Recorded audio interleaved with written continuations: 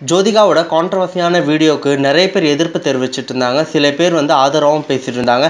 ஆனால் அவங்க தரப்புலேருந்து எந்த ஒரு மறுப்பும் இன்ன வரைக்கும் சொல்லாமல் இருந்த சமயத்தில் இன்னைக்கு ட்விட்டரில் சூர்யா அவர்கள் ஒரு பதிவு போட்டிருக்காரு. அது பதிவு என்னன்னு பார்க்கலாம் வாங்க.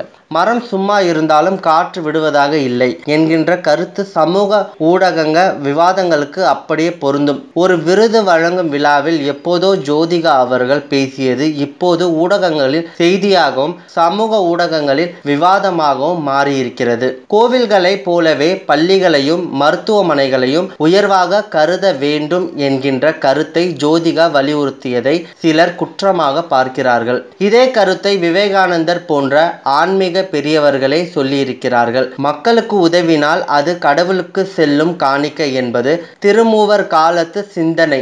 நல்லோர் சிந்தனைகளை படிக்காத காது கொடுத்து கேட்காதவர்களுக்கு இது தெரிய வாய்ப்பு இல்லை.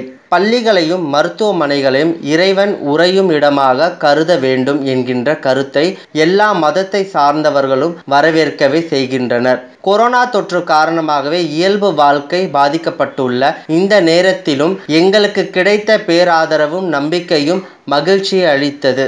அறிஞர்கள் ஆன்மீக பெரியவர்கள் எண்ணங்களை பின்பற்றி வெளிப்படுத்திய அந்த கருத்தில் நாங்கள் உறுதியாகவே இருக்கின்றோம். மதங்களை கடந்து மனிதமே முக்கியம் என்பதை எங்கள் பிள்ளைகளுக்கும் சொல்லித்தர விரும்புகிறோம். தவறாக நோக்கத்தோடு தரக்குறைவாக சிலர் அவதூறு பரப்பும் போதெல்லாம் நல்லவர்கள், நண்பர்கள், ரசிகர்கள் எங்களுக்கு துணை நிற்கிறார்கள். முகமறியாத எத்தனையோ பேர் எங்கள் சார்பாக பதில் அளிக்கிறார்கள்.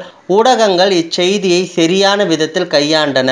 நல்ல எண்ணங்களை விதைத்து நல்ல செயல்களை அறுவடை செய்யும் என்கின்ற நம்பிக்கையை இவர்களே துளிர்க்க செய்கின்றார்கள்.